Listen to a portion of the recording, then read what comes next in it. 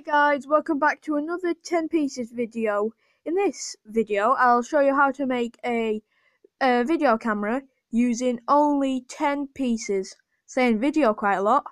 Anyway, what you need is everything you see in front of you. Go ahead to pause if you need to double check all the pieces you have.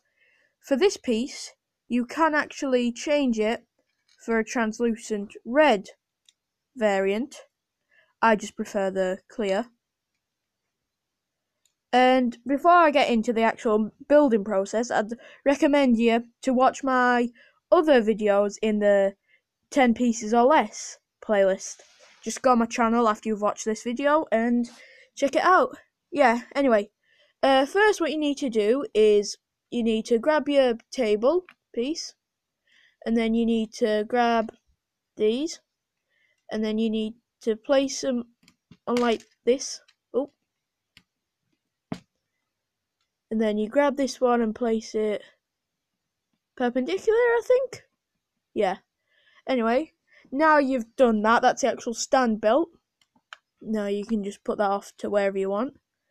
Now, to build a camera, you grab your actual camera, plug this on for it to be like the actual scope of the lens are. Then you grab this to be actual lens. And boom, you've got the lens and the scope, I guess. Now what you do is you grab this. Oh, not supposed to happen. You grab this piece, and you just plug it on. You can have it either, hold on. You can have it either here, which I have, or here. I just, like I said before with that, I prefer it there. Now you grab your black stud and you plug it in so it's right there. Then you grab your translucent piece and you plug it right there. So now you've got where the actual cameraman can look into it and watch as he's doing it. Now you grab this, piece, and then you add it on right here.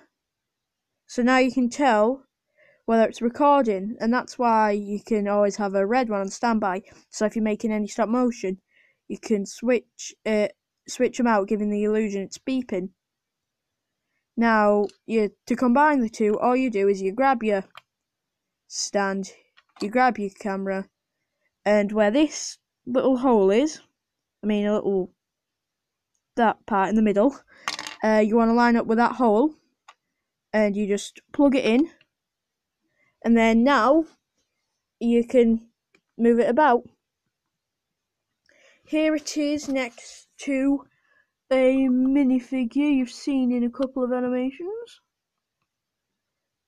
As you can see, the actual part where the cameraman will look into it, you can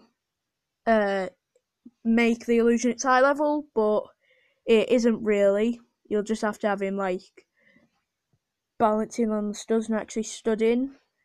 And yeah, thanks for watching.